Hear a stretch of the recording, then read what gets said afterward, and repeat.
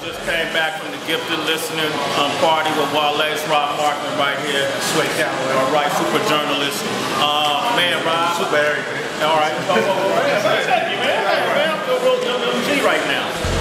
Man, I gotta say, Wale has consistently evolved as an artist. From attention deficit to ambition to now the gifted, man, you really see how this dude has blossomed over the years. I got a couple favorites.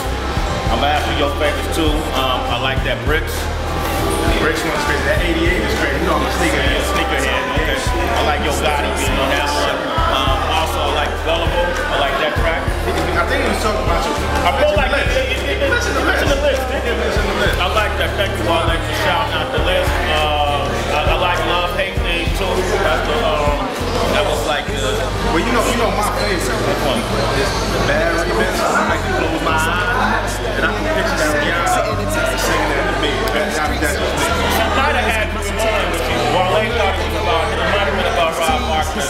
But all in all, Wale's album was good for music. Across the board, transcended genres. New Black Soul was the movement, and he did his damn thing on this album, putting it together, being so hands-on. I think, you know, it just took a lot of time for everybody to really understand, and even him to understand who he is as an artist today. I think he achieved it.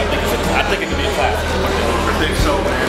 Sit back and digest those beats, those rhymes, and they don't sink into like the fourth or fifth listening and realize this guy's a genius. He's a genius. Double M genius, right? You give him genius status? You gonna give him genius status? Man, you get the genius status, Wale. All right. Baby, it's just us, baby. This ain't right, this is life. It's a love, hate thing. In the end, love.